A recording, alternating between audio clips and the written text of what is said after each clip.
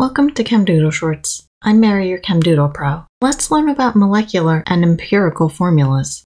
Each chemical molecule has a molecular formula. A molecular formula is a formula that expresses the exact number of each type of atom in a molecule. To better understand, let's look at ethene. Ethene is a molecule made up of only carbon and hydrogen atoms. There are 1, 2 carbon atoms in ethene, and 1, 2, 3, 4 hydrogen atoms. Now we know the exact number of carbons and hydrogens in ethene to write the molecular formula.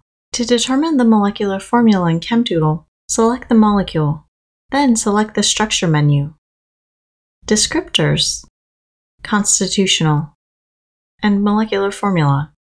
Let's paste the molecular formula to the doodle board. The molecular formula for ethene is C2H4. It tells us that there are 2 atoms of carbon and 4 atoms of hydrogen, matching what we counted earlier. Note that the number of each atom present is written as a subscript following the atom symbol. The molecular formula of a molecule is typically the most common formula you will use in chemistry.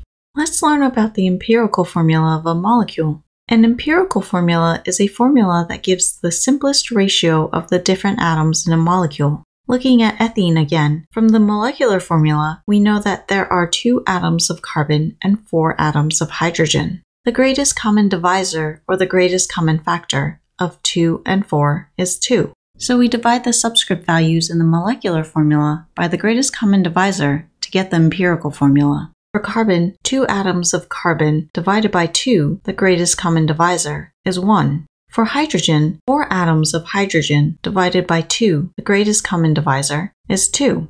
Generating the empirical formula in ChemDoodle is a similar process as the molecular formula. First, select the molecule.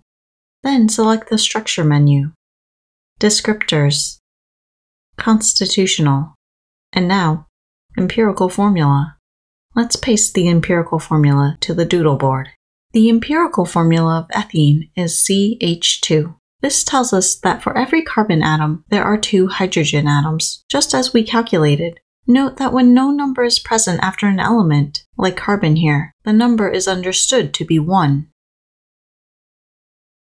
Let's take a look at another molecule, propine. Like ethene, propine is a hydrocarbon made up of only carbon and hydrogen atoms.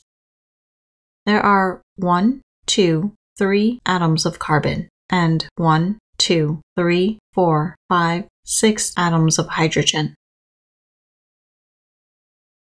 So the molecular formula is C3H6.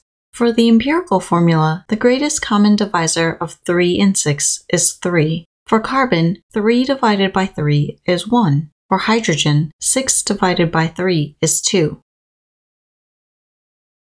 So the empirical formula of propine is CH2. From the structures, you easily notice that ethene and propine are different molecules with different molecular formulas. However, their empirical formulas are the same, CH2. Different molecules can have the same empirical formula because the empirical formula is the simplest ratio of elements in a molecule. In both ethene and propine, there are 2 hydrogens for every carbon. Let's look at one more molecule, ethanol. There are 1, 2 atoms of carbon, 1, 2, 3, 4, 5, 6 atoms of hydrogen, and 1 atom of oxygen. So the molecular formula of ethanol is C2H6O. For the empirical formula, the greatest common divisor of 2, 6, and 1 is 1. So the empirical formula is C2H6O. It's the same as the molecular formula. Sometimes the molecular formula and the empirical formula are the same because the ratio of atoms is already in the simplest form in the molecular formula.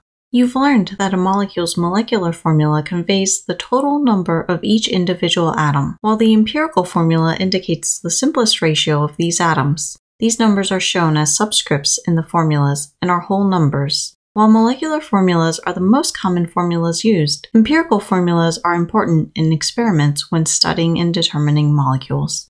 Thanks for watching ChemDoodle Shorts.